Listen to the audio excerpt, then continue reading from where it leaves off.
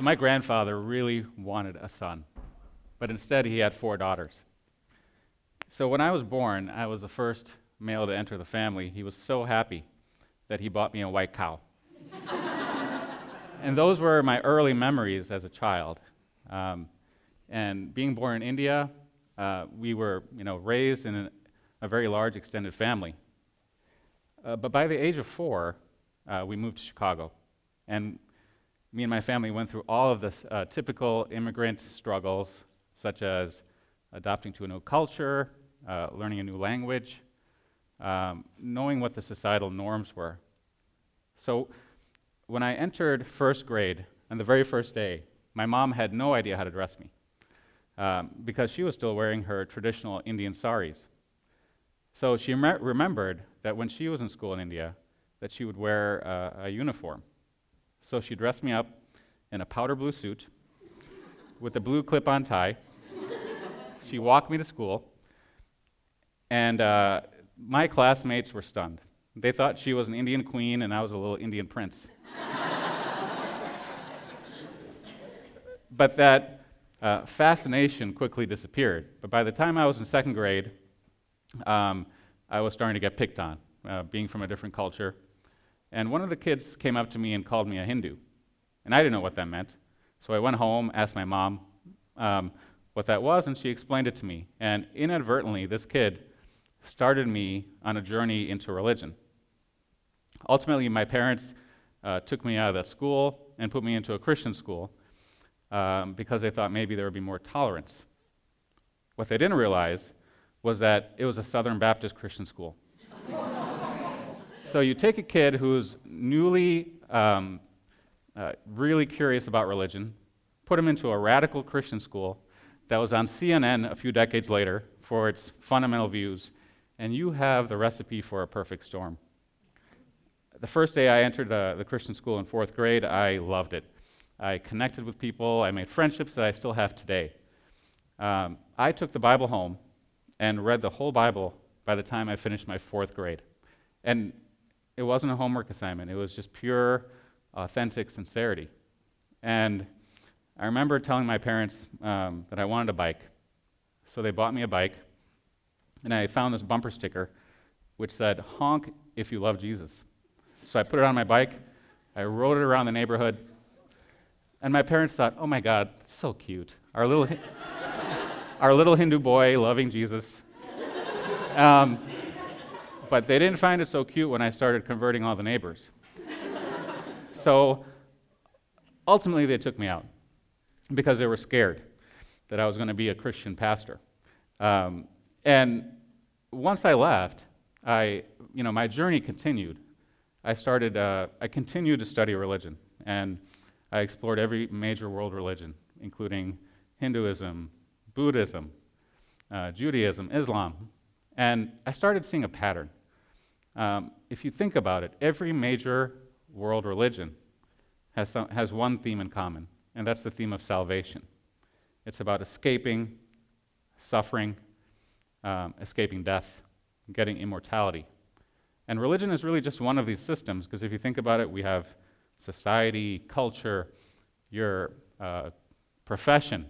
If you follow the rules, you listen to the dogma, you climb the ladder, you get rewarded, you'll be remembered beyond your life.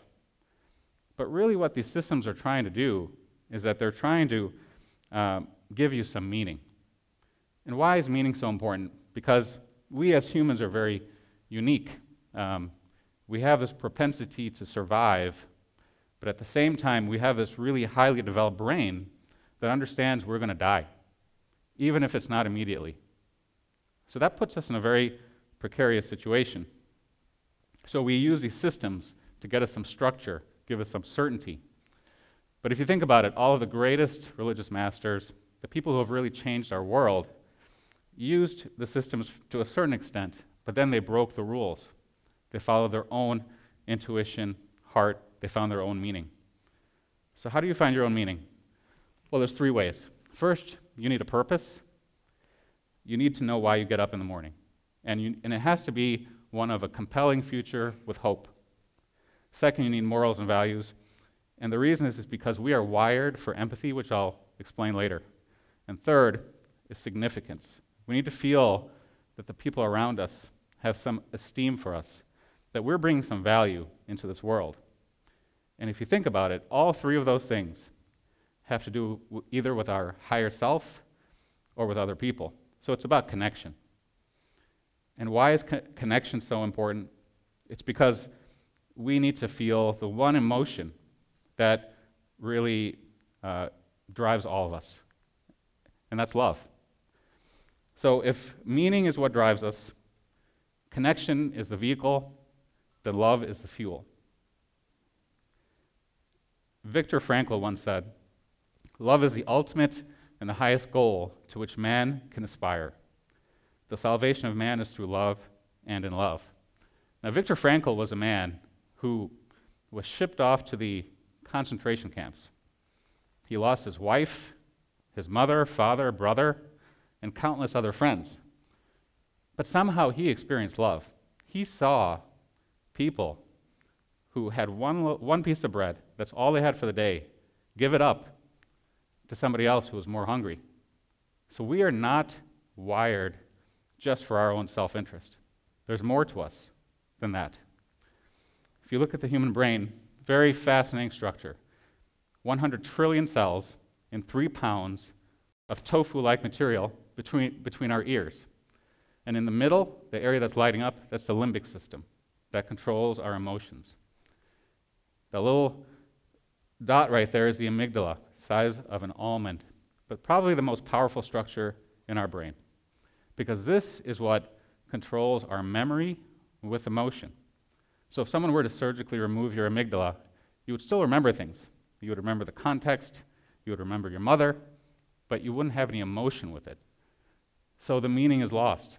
So there's a reason we have the amygdala, because we need meaning. This is probably the most fascinating finding, the concept of mirror neurons. Italian scientists were doing studies on monkeys with functional MRIs. And what they noticed was that when a monkey picked up a banana, there was an area in the brain that lit up. But what was really interesting was that when someone else picked up the same banana, the same area lit up. So this area that was lighting up, these neurons, were called mirror neurons. Scientists now believe that these neurons are responsible for imitation as well as empathy, because a monkey could feel someone else picking up that banana. What's even more interesting is that these neurons are projecting outward all the time, assessing what you're doing, what you're feeling, what your intentions are. So we literally are connected all the time. Our brains have evolved into social organisms, and social organs specifically. So if we are such social, connected beings, why are we so alone? Read the statistic. 25% of Americans have no authentic or intimate connections to confide with. This was a study done in 2004. That means 1 in 4 of us don't have a real friend that we can talk to. And why is that? There's a lot of theories, but of course, technology has been the leading culprit. Technology has allowed us to make more connections. We can email, we can text, social media, but the quality of those connections have gone down. It's because we can wear a mask. We don't have to show people our bad side. We can just show them our good side. We don't have to be vulnerable anymore. And without that vulnerability, we can't have authentic connections. So I recently have gone through my own personal loss, and probably the most painful experience in my life. But fortunately, I had the tools to find my own meaning. And I had great friends, family, connections who were able to bring me out of it. But I realized for maybe I understood an ounce of what a cancer patient feels when they go through a diagnosis, lose their sense of meaning.